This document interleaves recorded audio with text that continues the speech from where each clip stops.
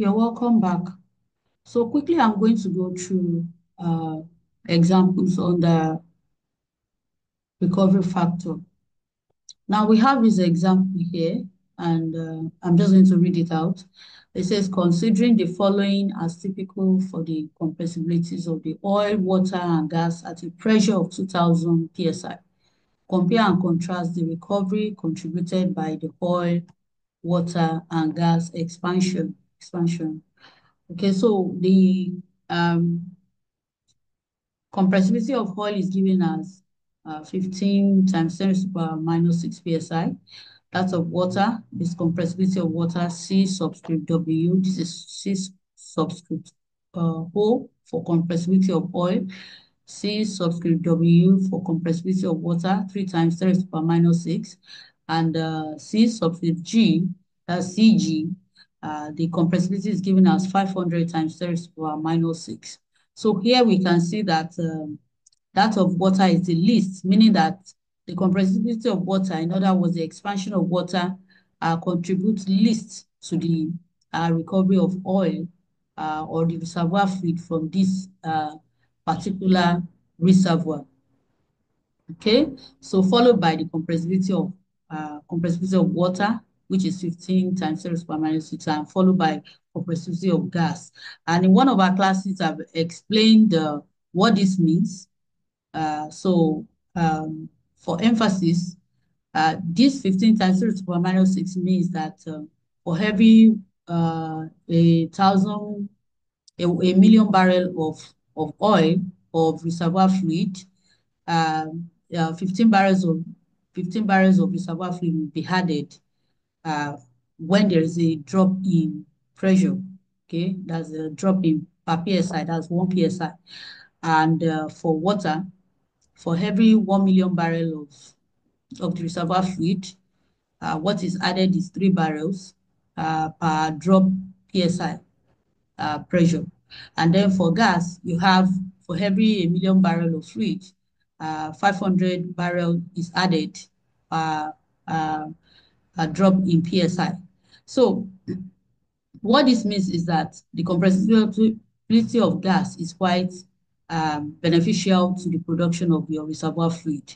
So if I read what is here, it says it is evident that the contribution of the V total supplied by the oil and water expansion will only be significant if both the initial volumes of oil and water,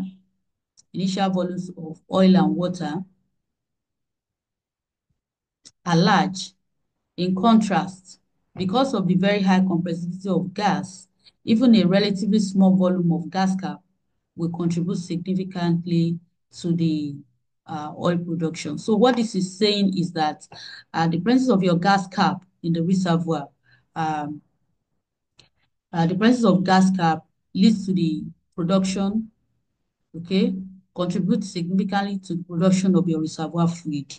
Here we see that the CG is 500 times 10 to the power minus 6 psi, contributing about 500 barrels for every drop in psi. Okay, so when there is expansion, when there is an expansion of your gas cap, what happens? It contributes, the energy of that gas cap contributes to the production of your reservoir fluid compared to CO and CW. CG is the highest, followed by CO, which is 15, which we add about 15 barrels, and followed by CW, of which is compression. We add about 3 barrels. So that of water is the least. So if the volume of oil and the volume of water are large. Remember your DV equations from the previous video, your DV equations, which includes the compressibilities, and the change with pressure. So if the water volume and the oil volume are quite large, uh, we may have the production of reservoir fluid, a large production of reservoir fluid, okay? But in contrast, because of high compressibility of gas, even a relatively small volume of gas will lead to this, because this is a high CG. So CG has a large role to play when it exists, okay, when your gas cap exists in your reservoir. So CG has a large role to play in the production of your reservoir volume. So when you even have a very small gas cap, the expansion of that gas cap leads to a high production of energy, which leads to uh, a high production of oil from your reservoir, or generating your reservoir fluid.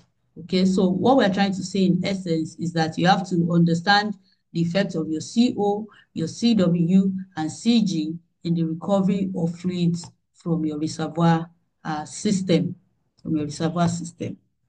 Okay, so I can give you a question like this.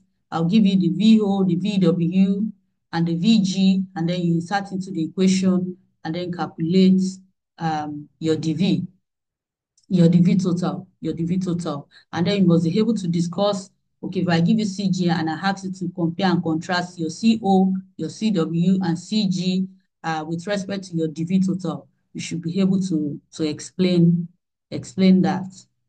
Okay. So let's go to the next slide. So we have another example here.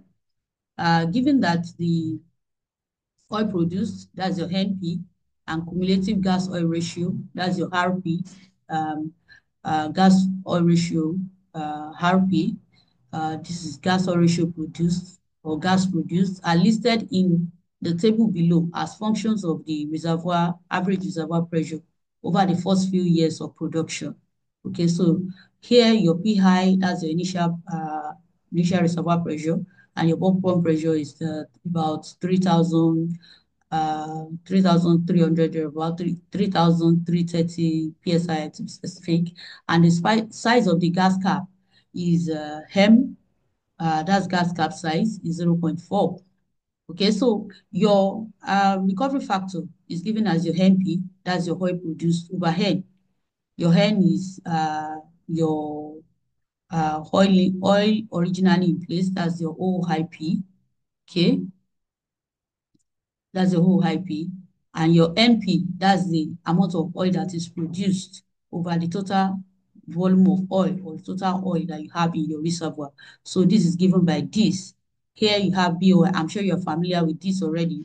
We've taken some of these in the previous videos. So you have your BO minus BO high plus RSI minus RSBG, which defines the total NP produced. And then you have your BO plus RP minus RS. This is the gas produced multiplied by the BG. Okay, so you have this. Let's look at the table in the next slide, and then we come back to the slide. Okay, so this is the table. You have the pressure. Here says the initial reservoir pressure is equals to PV. So I can ask you to explain the implication of this. What does this mean? What does this mean? Whereby the initial reservoir pressure equals to your PV, bubble point pressure. This is your basic reservoir engineering. So yeah, I'm taking you through the basics so that you understand the physics of the system. You understand some basic concepts on RP, RS, BO, BG, BG, BO.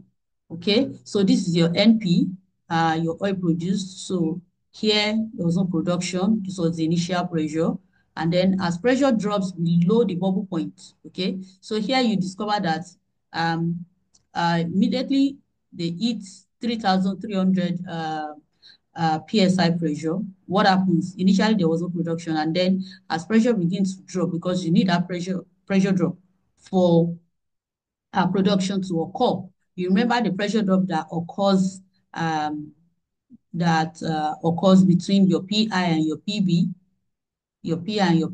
and then your PB pressure drops up to abandonment pressure. So this is your P high, which equals PB, and then your abandonment pressure here is about 2,400. Most of the time, this is still quite high. There will still be production around this area, depending on the technical and economic factors that we have discussed before now. Okay, so you have the NP in MMSTB. This is million stock tank barrel. You have it here. You have your RP, as the SCF per STB is the gas oil ratio produced. Okay, you have your GBO. This is produced to the surface. You have your BO, BO which describes your reservoir barrel per STB. You understand what your BO is. Please check the videos, previous videos. Then you have your RS is solution gas oil ratio, which I'd already explained to you, SCF and STB. This is a gas that is dissolved in your oil. And you have, initially, you have your 510, as pressure drops, an amount is produced, 510 minus 477 is produced, you have 477, and then you produce up to 352. You have 352 left in your oil. 352 SCF per STB of gas dissolved in your oil, left dissolved in your oil at 2,400 psi. And then you have your BG, your BG, your BG. This is the gas formation volume factor in reservoir barrel per SCF. Okay, so let's go back. So we have the recovery factor here, recovery factor here. Okay, so your NP over N, your NP over N, you have all the details in the table, and then you have to calculate your recovery factor at 3150 psi. So you have this, you just slot it in, you pick all the values from the table. Don't forget your RSI will be 510, your BOI will be 1.2511. This is your P high. Okay, this is your NP, this is your RP. Okay, so RSI minus RS, that will be at 3150, this is your RSI, 510 minus 447. Okay, so let's go back. And then you have this. So I want you to complete the calculations. I'm sure there's something you can do easily. Complete the calculations, complete the calculation, and you have your answer. So I can ask you um, to calculate your recovery factor at any of the pressures, and then compare. Was able to say some few things on why you don't have the same recovery factor, or do you think you're going to have the same recovery factor at every pressure? Okay, no. Okay, recovery factor definitely changes as pressure drops in the life of the reservoir. Okay, so does it increase or decrease? I want you to find out yourself. Calculate the recovery factor at 3150, calculate it at 3000, calculate it at 2850, at 2550. Okay, so you calculate the recovery factors and let me know what your answer is, and your comparison. Okay, so thirdly, um, the role of a reservoir engineer is to formulate the formulation of the optimal recovery plan for the reserves. Okay, so for the reserves, I'm going to do another video on reserves so that you know what reserve is and types of reserves that we have in reservoir engineering. So your reserve is definitely what you have. Okay, like you have a water in a GB tank. Okay, so that's like your reserve, what you have within within a time frame, and most of the time in petroleum engineering specifically, we talk about economic viable reserve. So for a reservoir engineer, you must be able to formulate a realistic time frame. You don't have all the whole world to produce that reservoir, to produce oil or gas, as the case may be, from that reservoir. So you need a realistic time frame to optimally recover the hydrocarbon. And it's optimal because you can't recover everything. Just like you said, that recovery factor can never be 100. So you cannot recover everything, but optimally, whether by technical factors or economic factors, optimally at the point at which it is profitable for your company or for your team um, to recover the fluid from the reservoir. So we must be able to formulate their realistic time frame, for the recovery of the hydrocarbon. Okay, here says predicting the future time frame recovery of the reservoir and the producing wells is the most important part in the economic analysis of the field for further development and expenditures. I hope that is quite clear. So you have to know, be able to predict, okay, this reservoir is going to produce for the next 30 years, it's going to produce for the next 50 years, it's going to be here for the next 60 years. Is it going to be economical? That is one question that your team must be able to answer. Producing this well over 50 years, over 30 years, would it benefit this company? Okay, would it bring profit? It's going to be economical. Looking at the rising of looking at the rising of fuel price, uh, crude oil price in international markets, or fall, whether rise or fall of crude price in the international market, or some other technical factors. Would it be economically viable to um, recover the reservoir fluid from from the system, from the reservoir system, and also to forecast the performance of a gas field or oil field, as the case may be, and its existing producing wells, Sources of energy for producing the hydrocarbon system must be identified, and their contribution to reservoir behavior must be evaluated. So to forecast the performance of whether it's a gas field, whether it's an oil field, you have to understand the production wells.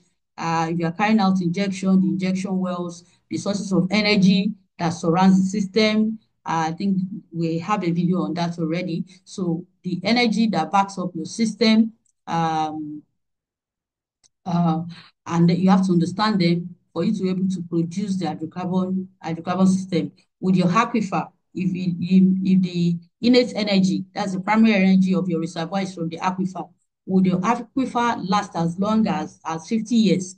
Would the energy of your aquifer be able to sustain your reservoir, produce your reservoir for the next 50 years, for the next 30 years, or would it be for the next 20 years? So all these calculations have to be done, and there has to be a making decision within your team, and um, understand your reservoir, understand understand the process, understand the system, understand the your reservoir as a whole, the flow of your fluid, uh, the static processes, the dynamic processes, the flow within your reservoir system, the flow along the pipe. You have to understand all this, understand the behavior of your reservoir in order to be able to tell the time frame.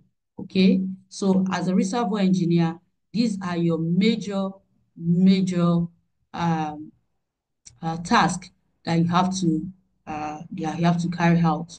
Okay, so I'll go back quickly. As a reservoir engineer, your fundamental role to estimate the hydrocarbon resource volume in place. Okay, you must be able to estimate that. Secondly, to determine the recovery factor. We have seen why recovery factor is important, why we need to understand the energy of our system. Okay, and thirdly, formulation of the optimal recovery plan for the reserve.